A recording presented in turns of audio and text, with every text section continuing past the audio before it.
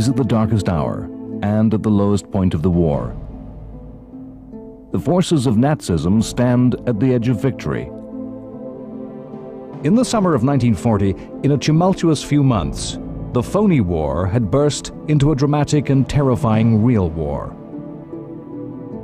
After a disastrous campaign in Norway, British Prime Minister Neville Chamberlain, the architect of 1930s appeasement, the man who had sacrificed Czechoslovakia at Munich, had lost the faith of British people in Parliament and had dramatically fallen from power. He was replaced by Winston Churchill. Churchill famously came to power offering the British people nothing but blood, sweat, and tears. The spring and early summer of 1940 had brought the British people nothing but bad news. The British armed forces and their allies nothing but defeat after crushing defeat. The continent of Europe had fallen rapidly before the blitzkrieg of the Panzer armies. Holland, Belgium, and France had all surrendered in the space of weeks. The French were nationally humiliated as the Wehrmacht marched down the Champs-Élysées. With the entire British army in France nearly encircled, their backs to the sea, a mysterious moment of indecision by Hitler had saved 1/3 of a million British and French soldiers evacuated from the beaches of Dunkirk by an armada of small boats and ships. In Britain, the country and the people awaited invasion by the Nazi armies. The south coast of England was turned into a fortified camp. The home guard of old men and boys was hastily recruited and stood waiting with desperately improvised weapons. The very structure and fabric of the country was broken up to fuel the war effort, to build planes, tanks, and ships. The population awaited the ringing of church bells, which would be the signal that the invasion had begun. Fear, rumor, and paranoia infested the British people as spies and infiltration were seen everywhere. Elsewhere, the world seemed to be turning its back on Britain and her empire. The Soviet Union had extinguished the independence of the Baltic states, content that Hitler had given the Soviet system a free rein in the East. Fascist Italy had joined the war. The Rome-Berlin axis was now a military as well as a political alliance. The United States remained steadfast and resolute in its neutrality. Churchill promised Britain's enemies that they would be fought on the beaches, that Britain would never surrender.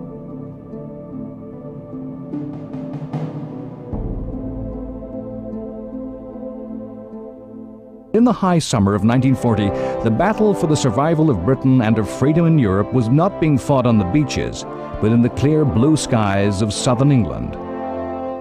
The story of the Battle of Britain is a story of weapons, a technological story as much as it is a story of collective national heroism and the individual courage of young men.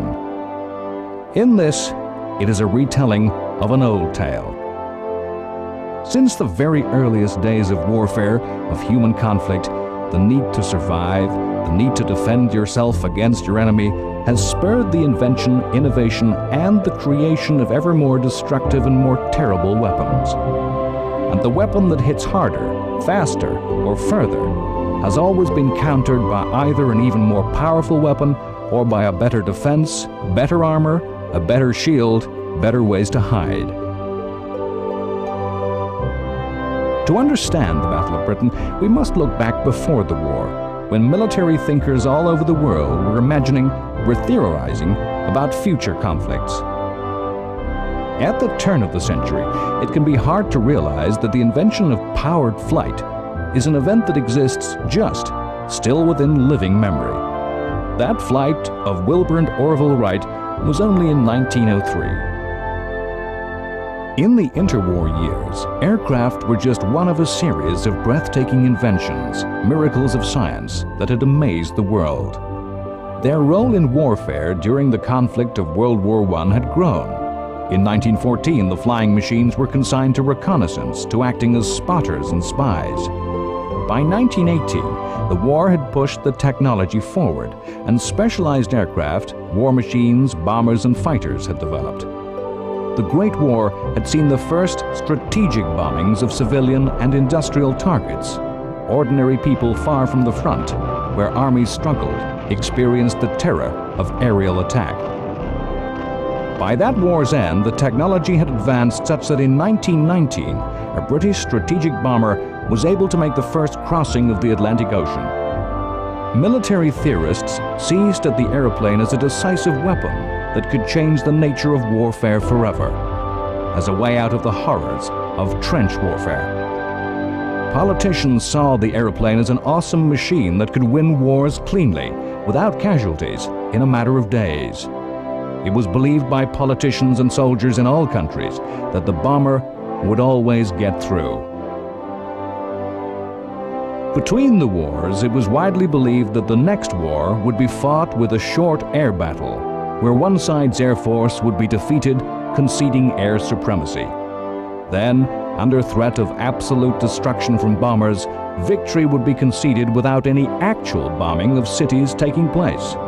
Perhaps warnings would be dropped into the centers of industry and populations would be evacuated in panic, and then denied to the enemy by the use of poison gas. Because the theory held, no sane government would risk devastation in this way. Wars in the future would be clean, short, with minimal deaths and destruction. Experience between the wars had seemed to prove that the bomber would always get through, and that air power would result in the predicted victory. Nazi bombers in support of Franco in the Spanish Civil War had wrought apocalyptic devastation upon Spanish Republican cities. The fate of the Basque city of Guernica was held up as a warning to the world of aerial power. The British Royal Air Force had ruthlessly used bombing to economically and painlessly, without British casualties, police the wilder parts of the British Empire, bombing the villages of rebellious tribes in Arabia and Afghanistan, sparing the cost and the risk of British ground troops. During the 1930s, the Italian Air Force had used aircraft and poison gas to subdue the forces of Emperor Haile Selassie in Ethiopia. Of course, these easy successes were an illusion. The Spanish Republican government had no air force, no air defense system that could deal with what were state-of-the-art German aircraft. Guernica was a soft, undefended target. The tribespeople that the Royal Air Force intimidated had no air defense, no shelters, and no fighters. The RAF even had the luxury of marking gigantic figures and directions on the surface to aid navigation. The Ethiopian society that Italy attacked was medieval in its structure and technology.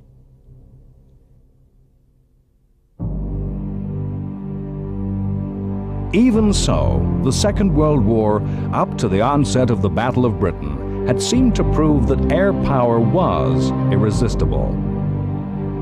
Soldiers from Poland to France, across the entire continent, had cowered, fled in panic, and died under remorseless attack by German aircraft in close support of advancing German armies. Again, this success was not a proof of the air power theories.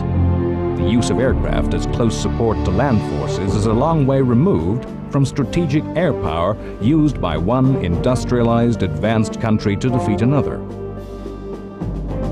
The Blitzkrieg that had swept across Europe was a new way of making war, but it was a theory that combined tanks, planes, and infantry to defeat the enemy's army.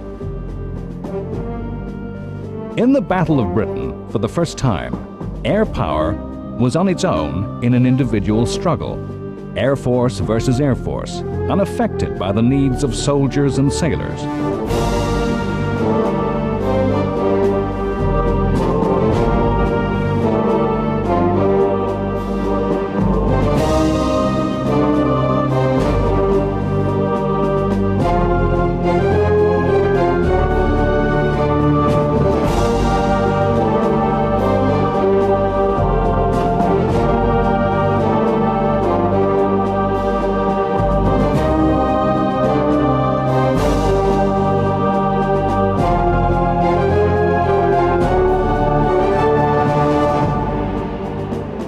History likes to assign dates to the start and end of events. Rarely are events seen at the time so clearly. The Battle of Britain began at the instant that the Battle of France ended. All through July of 1940, there were skirmishes between fighters, minor raids as the two air forces fenced, feeling for their enemies' weaknesses. Hitler named August 13th as Eagle Day, when the main assault was to begin.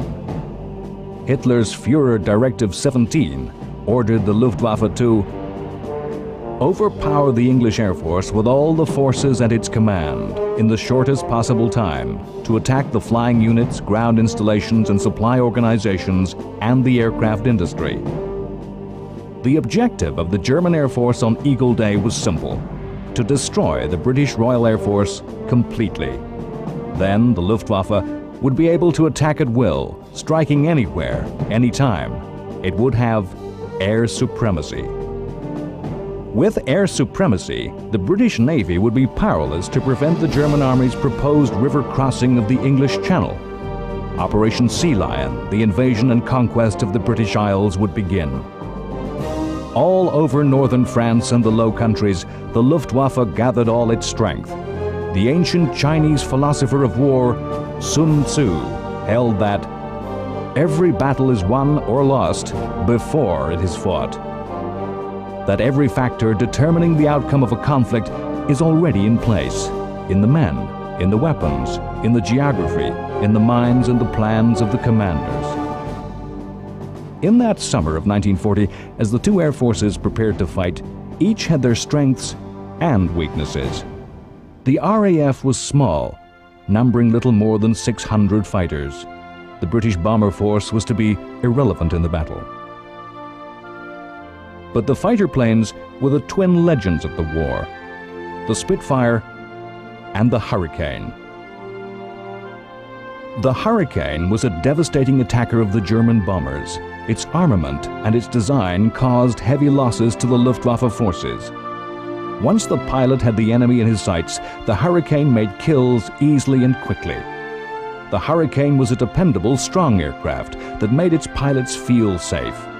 Its body was sturdy, and the plane could resist punishment and damage and get the man home. The Spitfire was undoubtedly the most beautiful aircraft.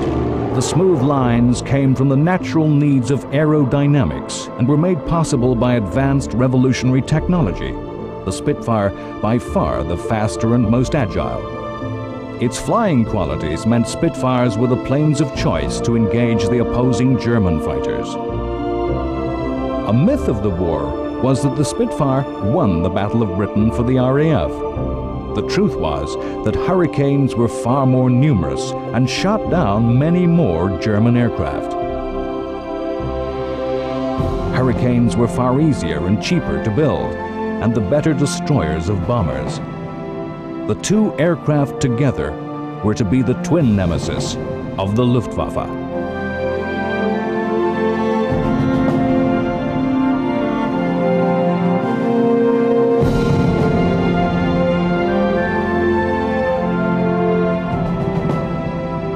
The Luftwaffe, however, possessed numerical superiority.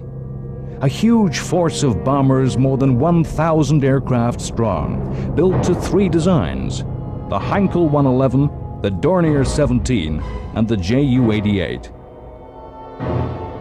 The Heinkel and the Dornier both suffered from light bomb loads and poor defensive armament.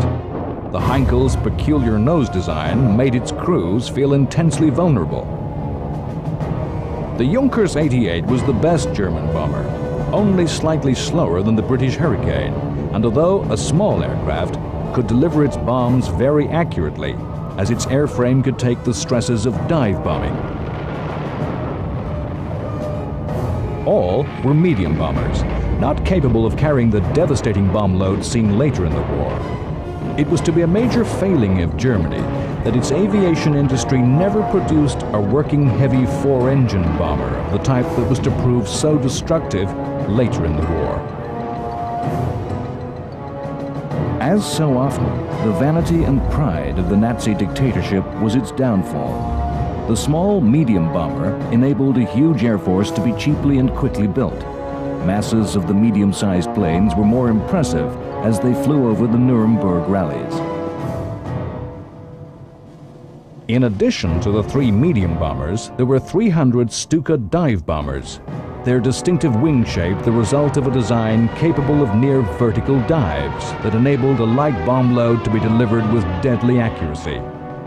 They were slow and clumsy planes in normal flight, and while these aircraft had terrified soldiers on the ground, they were yet to be tested in an Air Force-to-Air Force battle.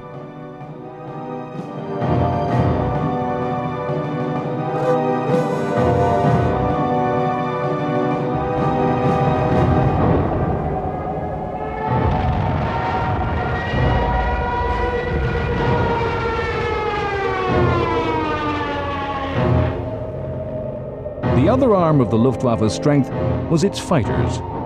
At the start of the Battle of Britain, the Luftwaffe was equipped with 2 machines. The Messerschmitt 110 was a twin-engined and heavily armed fighter, and its crews were regarded by the Nazi leadership as the elite of the Luftwaffe. In fact, the most dangerous adversary of the RAF in 1940 was the Messerschmitt 109, a single-seat, single-engine fighter, the equal of the Spitfire and faster than the Hurricane.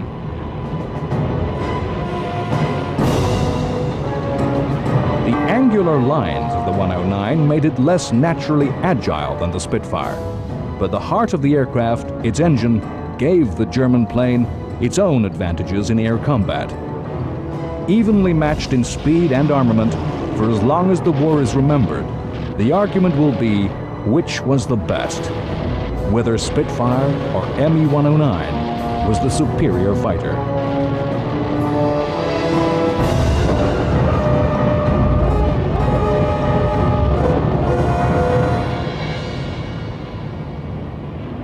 The total strength of the Luftwaffe was over 1,000 bombers and more than 800 fighters, against which the Royal Air Force could muster 600 Spitfires and Hurricanes.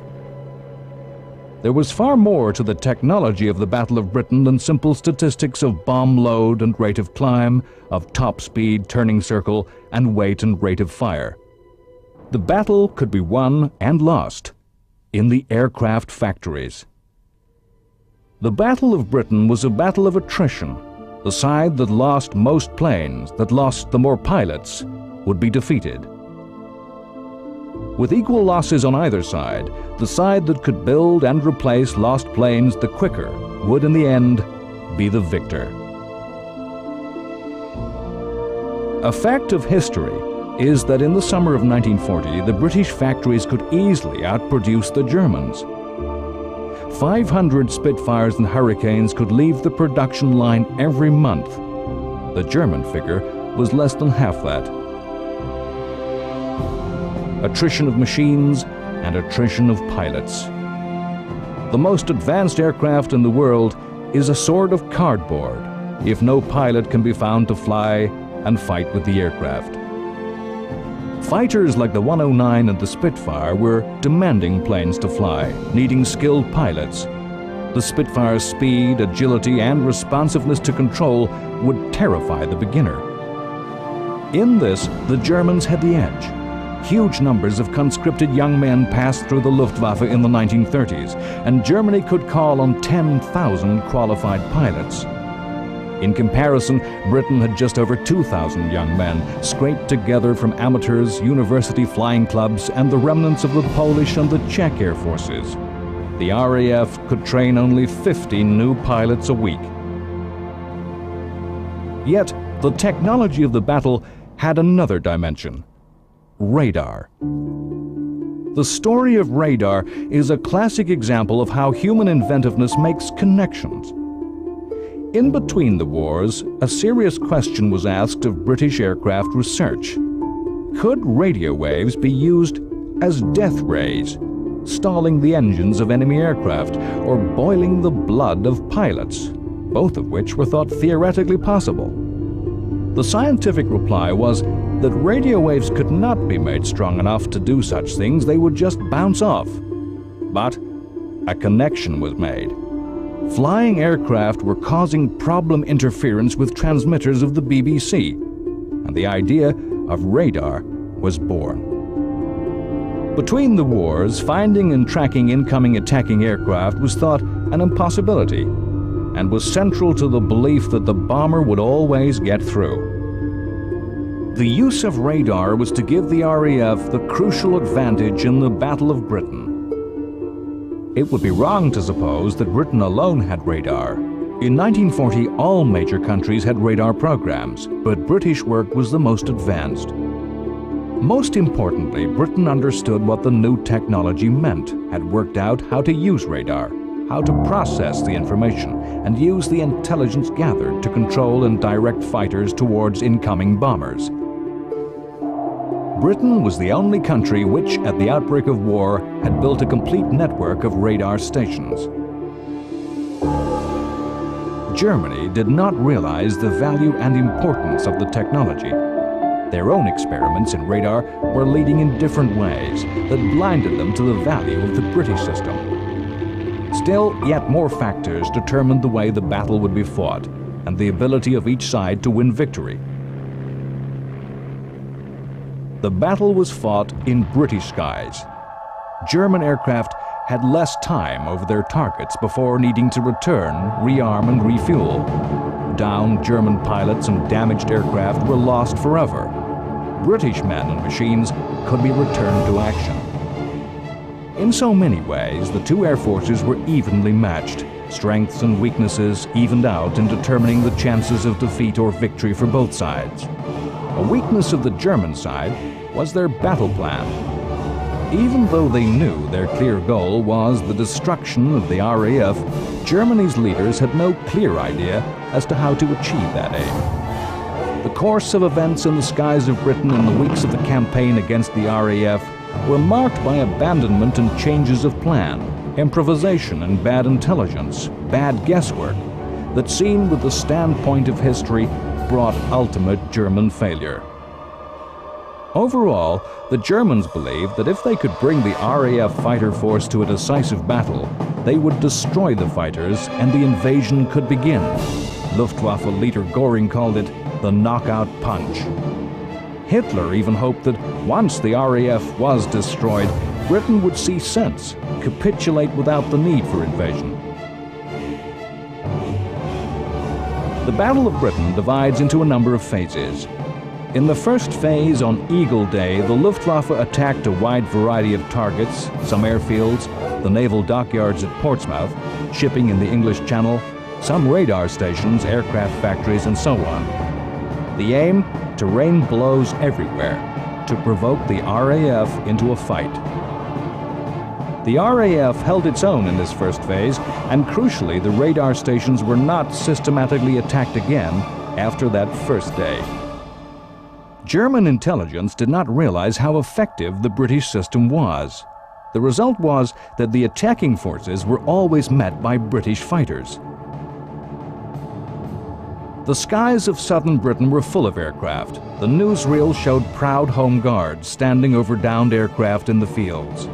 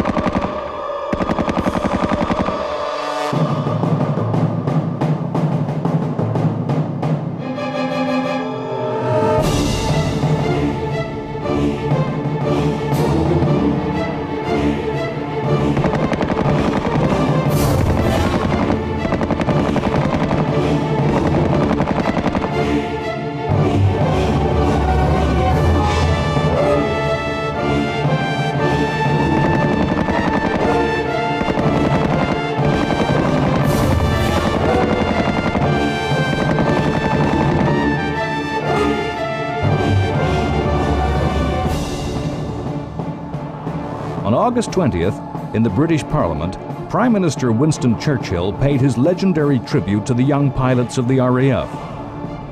Never, in the field of human conflict, was so much owed by so many to so few. The few, and that was the point. The pilots of the RAF were few in number. Although Britain was managing to replace the losses of aircraft, the pilots were growing ever smaller in number. After 2 weeks, the courage of the pilots and the technology of the planes and radar meant that the expected result was not happening. The RAF was still in the air. From August 24th, a new tactic emerged. Impatient for success, the Luftwaffe focused solely on attacking the RAF's airfields. The Nazi thinking was that the RAF surely would have to rise in its entire strength to defend itself and its own capability to fight. The attacks were made by small groups of bombers accompanied by large formations of fighters. With this strategy, the Luftwaffe began to slowly gain the upper hand. At some bases, the ground crew, without which the RAF could not fly, were in mutiny, refusing to come out of shelters. For the first time, the rate of destruction of RAF planes was overtaking the rate at which new fighters could be built. In early September, the situation was at breaking point for Britain.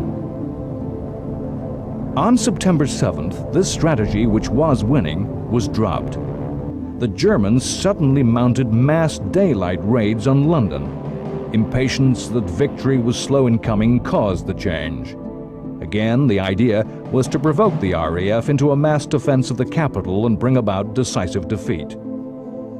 The Germans abandoned all subtlety of tactics, of feints and diversionary raids, and simply threw all their strength in mass attacks, in increasingly desperate attempts to provoke a big final battle. In fact, they presented the RAF with ever larger and easier targets of bombers. If you look for a reason, it is in intelligence. Both sides had inaccurate estimates of the other's strength. The Germans had underestimated the RAF strength at the start of the battle, and they never had an idea of the true level of the RAF strength. They were unaware of how bad things were for the British. They were seeing their own strength destroyed with no effect. Had the Germans known the true position, they would surely have persevered with attacks on the RAF's bases, with who knows what effect on the course of the history of the world. The change of targeting by the Germans initially caught Britain's air defense system off balance and wrought sorrowful destruction. On September 7th, only 92 anti-aircraft guns defended the capital. Even though their number was rapidly increased, those barrages were mostly useless, only driving attackers to higher altitudes from where the same weight of bombs fell.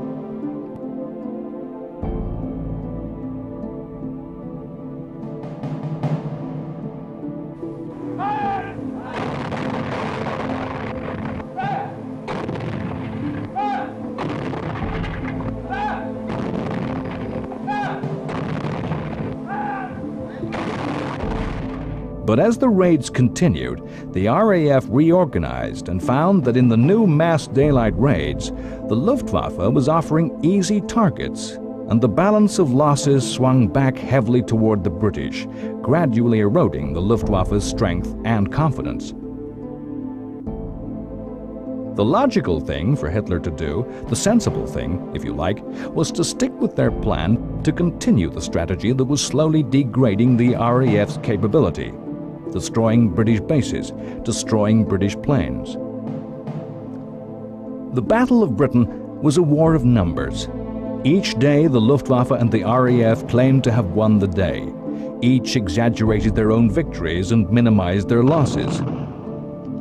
The ability of each side to tell fact from fiction, to know what was really happening, was a crucial factor in determining the outcome of the battle. The failure of nerve, the decision to end attacks directly against the opposing air force, was a turning point of the war.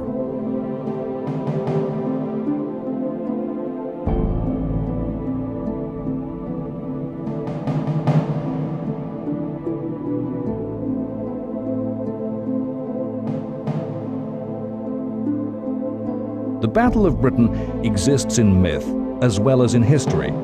But it's no myth that the future of freedom from the whole dark science of Nazi tyranny lay in the hands of little more than 2,500 young men.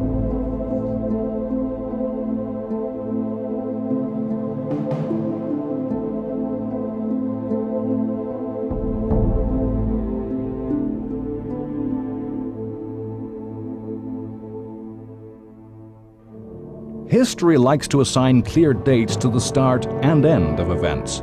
In fact, the real happenings tend to be far more blurred. Throughout early September, the mass daylight attacks on London continued with heavy German losses. Hitler realized the RAF could not be defeated. The invasion of Britain could not happen. The raids on London gradually turned from daylight to night, the object no longer the destruction of the RAF, but of London. The big plan, the strategy for defeating Britain, different. While the big picture was that Germany had suffered a major defeat, had failed to take victory on offer, this might not seem the case for the citizens of London.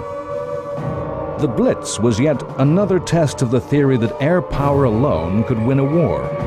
Win by breaking the will to resist of a population, by inflicting terror and exhaustion. Once again, the most carefully argued of peacetime theories as to how the next war would be won was put to the test of actual war, and the course of events was to confound the best thought-out plans. In the first phase of the Blitz, bombers came every night. Indiscriminate, vaguely aimed attacks were made on the docks on the East End. After the heavy losses of the Battle of Britain, the Blitz was a happy time for the Luftwaffe, with German losses of only 1% of sorties flown. The British defenses, for all the roar of anti-aircraft artillery and the ranks of barrage balloons, were impotent. The guns were told to fire indiscriminately for the benefit of civilian morale. Indeed, it is legendary how the British people showed that bombing does not break the will to resist, and in many cases stiffened resolve. The British civilians climbed over the rubble to carry on their lives in defiance of Hitler. Looking back from a world where war and airstrikes are reported as breaking news, where the perception of a war is as important as the actual strikes, it is perhaps hard for us to see the Blitz as a media event, as news information, the same way as we see wars fought over 50 years later. Thanks to the Anderson shelter, we're quite safe. I think he dropped a couple of bombs on us and it shook the Anderson shelter like very ill. But when I heard the four boys talk to me, I was quite contented. The Blitz was the German attempt to make the British people reject the belligerent defiance of Churchill, to weary them of war, and prepared to accept peace on any terms. The Blitz was presented by the British in ways that outraged.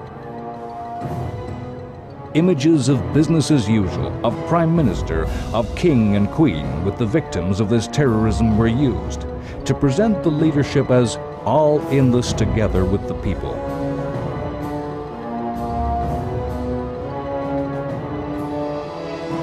The pictures of ordinary innocent civilians made homeless, turned into refugees in their own country, was used in a drip feed of propaganda to turn US public opinion against the Nazis. The truth of the Blitz, as with all truth, is more complex than the fiction. In some places, civilians did flee the cities of Britain in panic. Some people did loot from bomb wreckage. Churchill was not always greeted with cheers. The British Communist Party tried to stir agitation, that workers were being allowed to die through lack of air raid shelters.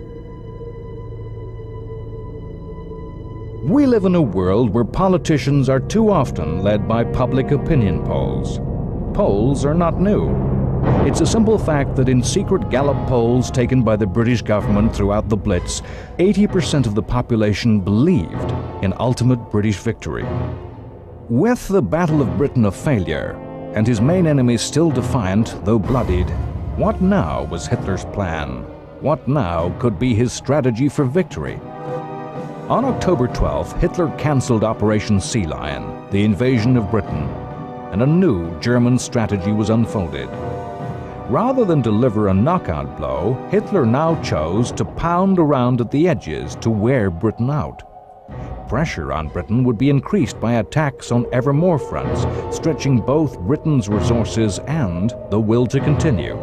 The incessant pressure of the Blitz would stretch the nerves. Diplomacy would be used to add to Britain's enemies, inducing more and more countries by either threat or the offer of the spoils of victory to come over to the Axis.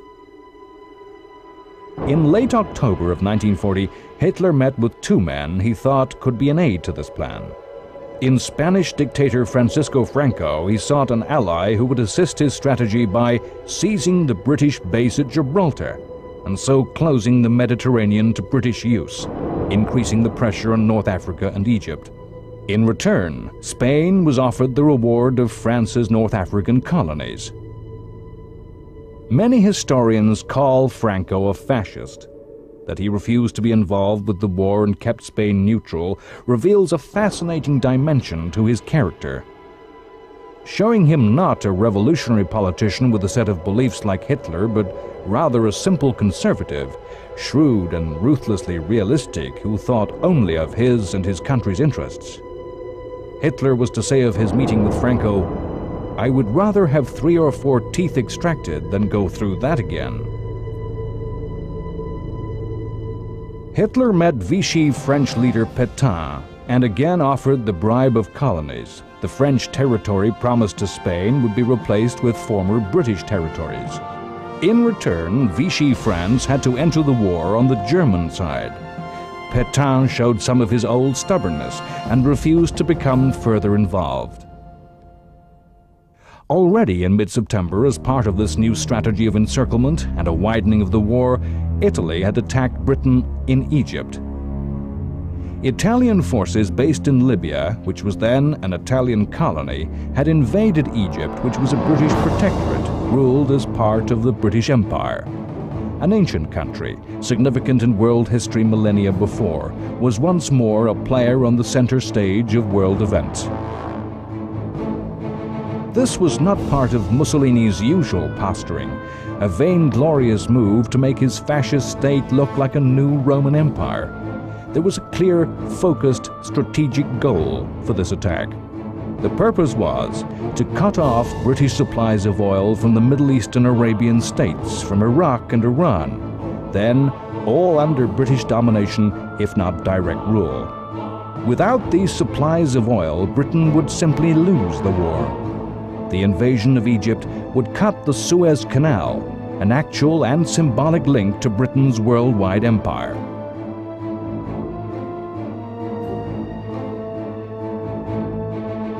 Over the next 2 years, the Western Desert was to become one of the most spectacular and dramatic theaters of war the world has ever seen.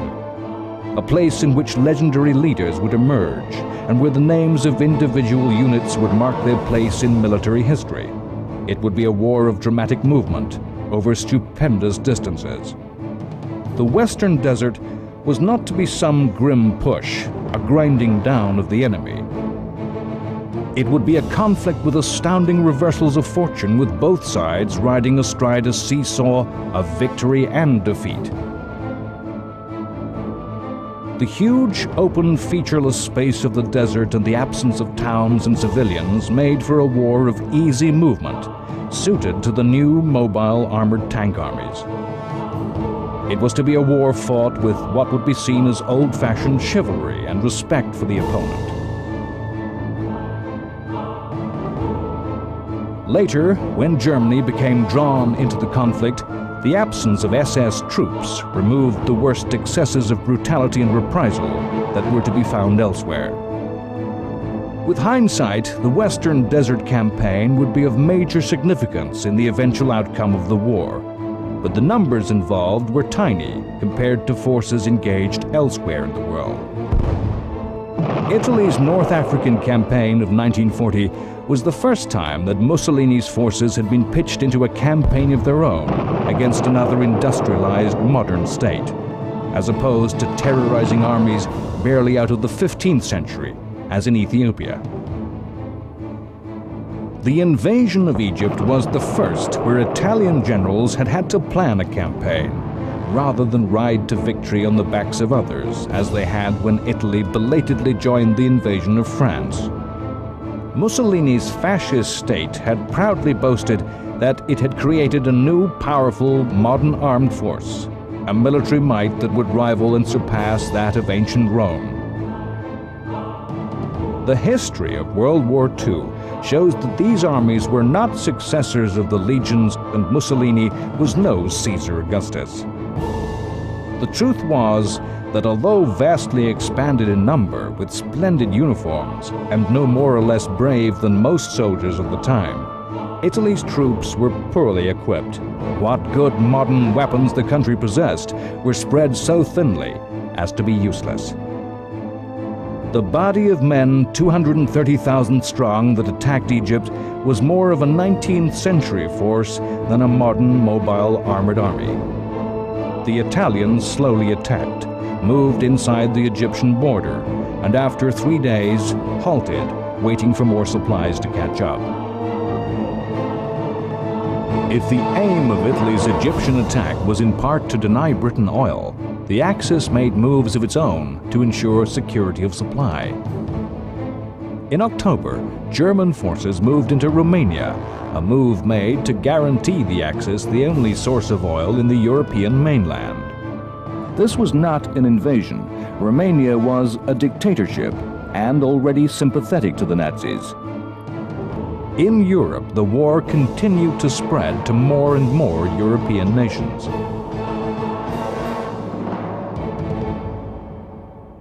As so often in the history of the European continent, the Balkans, that crazy patchwork of small countries with a multitude of confused minorities and minute ethnic differences, torn by ancient vendettas, hatreds, enmities, and grievances, was to play a part. A small Balkan conflict began, which was to be part of a far greater significance in the big picture of the history of the war. On October 28th, Italy invaded Greece, basing its attack from the neighboring territory of Albania, which Italy had occupied since April 1939. This was a war with little purpose other than the pride, vanity, and ego of Mussolini. To create a new Roman Empire, to avenge the loss of the tiny Ionian island of Corfu to Greece in 1923, and to show Hitler that Italy was not to be the junior party to the Axis. The invasion of Greece made little sense in terms of the bigger strategic picture. The invasion was to widen the war in a way that hindered Axis plans. Hitler looked toward a historical destiny of an eventual titanic struggle with Stalin's Soviet Communist Russia, a war he saw central to the future of civilization.